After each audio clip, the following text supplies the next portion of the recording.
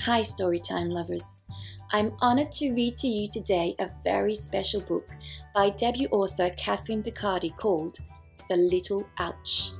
Katherine Picarde is a first grade teacher in Arlington, Massachusetts, and her first graders are very lucky as their teacher has just written a book to help them and all children to overcome their fear of the little ouch at the doctor's office while making them laugh at the same time. Katherine Picarde not only wrote this very useful story, but she also donated copies of The Little Ouch to many children's hospitals, including Boston Children's Hospital, Newton Wellesley, Dana-Farber, and Franciscan Children's.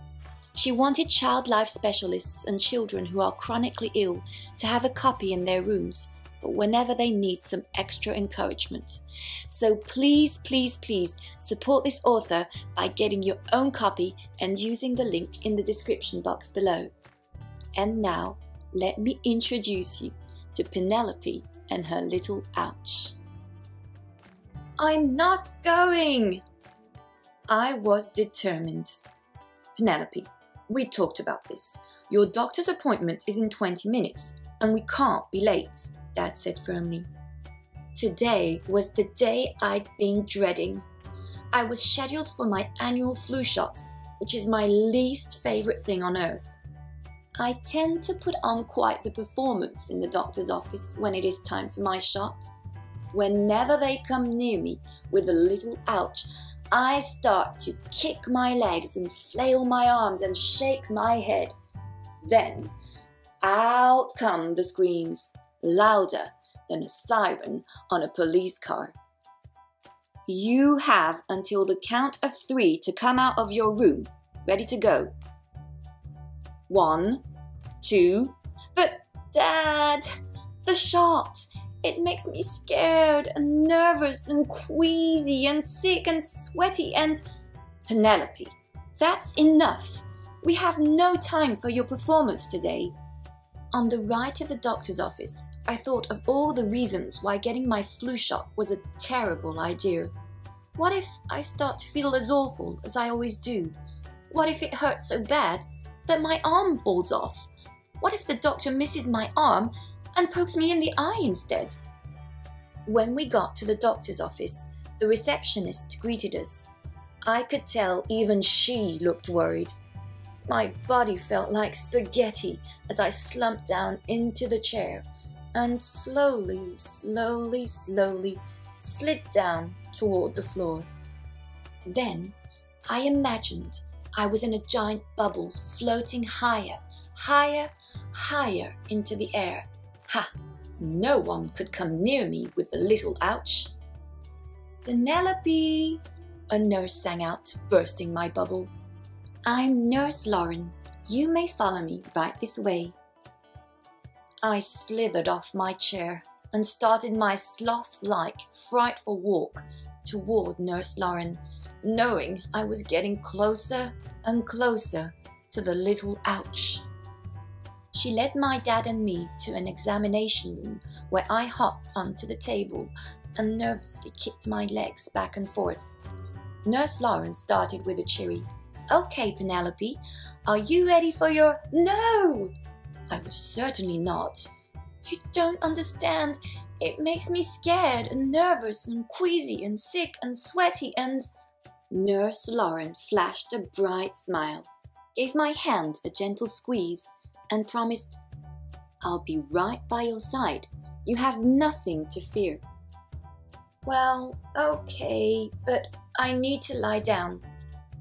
I started to lay back, but suddenly panicked. No, I need to sit up. No, lie down. Well, maybe sit up. Actually, lie down. Wait, sit. Penelope, my dad interrupted, clearly not happy with me. Okay, I groaned, but I need to go to the bathroom first. As I wandered down the hallway, I noticed there was an empty baby stroller sitting in the waiting room. This gave me an idea.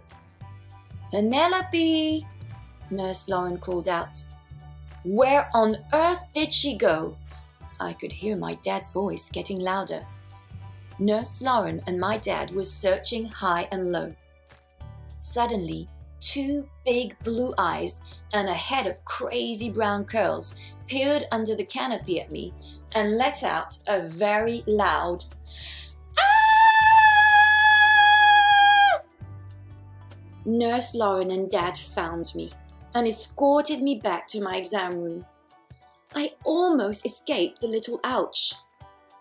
Nurse Lauren warned, "You know, Penelope, you're not going to get one of those shiny, delicious lollipops if you keep..." Okay, I finally agreed. "Why don't you tell me a funny story?" Nurse Lauren asked. I started talking to Nurse Lauren all about how I had mozzarella sticks for dinner last night. I told her that I was so excited to devour them, I grabbed one and shoved it in my mouth so fast that I didn't have time to realize how scalding hot it was. I frantically spit it out of my mouth and onto the floor. Then my dog sprinted by, and before I could stop him, he stuck out his tongue and scooped the mozzarella stick into his mouth in one gulp.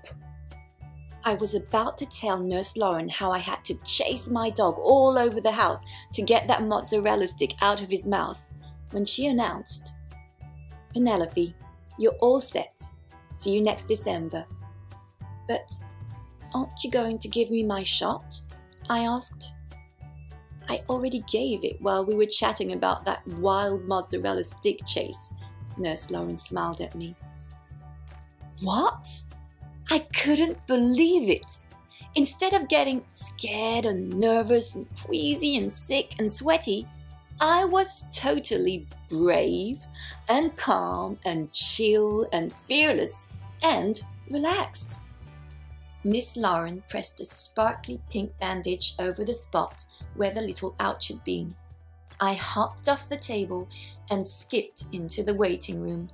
I smiled from ear to ear, knowing that I had finally conquered my fear. "Penelope!" I heard Nurse Lauren call after me. "Just one more thing." And he stuck out his tongue and scooped the mozzarella stick into his mouth in one gulp. The end. Thank you so much for listening. I hope you enjoyed this story as much as I did.